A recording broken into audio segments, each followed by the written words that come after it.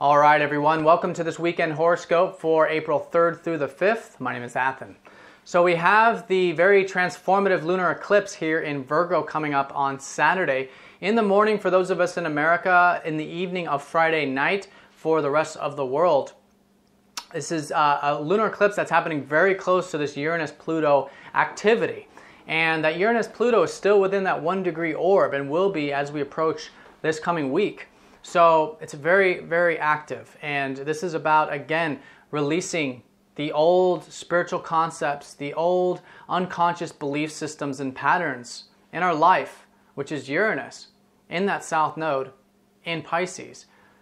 Moving from that, moving towards a more grounded perspective. This is the Virgo energy. This is where the north node's traveling all year, and that's what's really being activated by this. It's a total eclipse. It's happening within 5 degrees of that north node.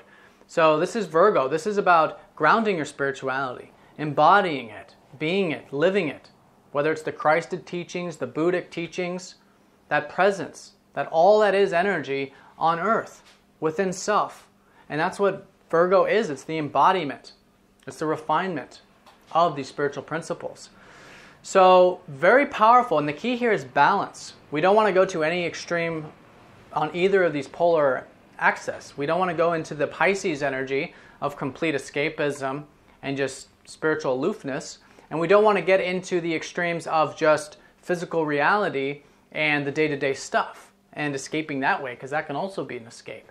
So balancing these two energies, and the way I would describe that is grounding your spirituality. That can mean so many things for all of us individually, and this is all happening in a particular house of your chart. So for more information, check out your monthly or weekly horoscope for this lunar eclipse. But let's go ahead and talk about how it's transpiring. On Friday, the moon's going to be in Virgo, leading into that lunar eclipse. So a continued day here on Friday of walking that middle path with Virgo. It's about self-improvement. It's about your health. It's what this whole year is about. It's about watching what you take into your etheric, physical, mental, emotional, spiritual sphere.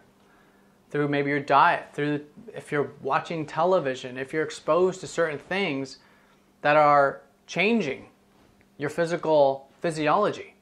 So being observant of your temple, of who you are, what you're embodying, is one element of this. That's the improvement element. The other element is crafts. We're developing crafts this year. That's a big element of this lunar eclipse as well. And overall, again, living, being that compassion.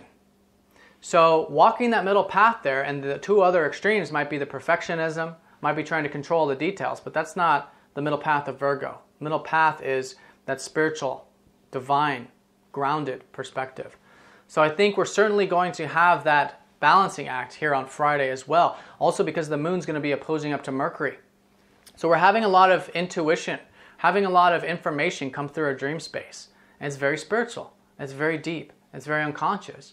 So balancing these things, I think, is definitely going to be key on Friday. And if there is any type of opposing to your feelings and your thoughts, finding that middle ground, bringing your feelings and thoughts together, having that presence, but also through action, is going to be the best utilization of this. The moon's going to be trining up to Saturn, so there's a good disciplined energy on Friday. The sun is still trining up to Jupiter, so very expansive energy still. Very positive day in general on Friday. And the moon is going to be conjuncting up to the north node, so I think we're all going to be wanting to move forward, wanting to move towards our life path, maybe through these Virgo things in particular, whatever it is for you, and seeing the open horizons with that Jupiter energy. Now that lunar eclipse is also activating Jupiter in a very positive way. Jupiter's a very good benefic with all this transformation stuff that's been taking place. The moon's going to be sextiling up to Jupiter, trining up to the sun. So there is the open horizons. There is the possibilities. So tap into that. It's an opportunity. It's there. We have to see it. We have to be open to it. There's divine guidance, spiritual guidance. There's principles. There's philosophy. There's things coming in to assist us with all these changes. Now on Sunday, the moon shifts into Libra, which is energy of balancing.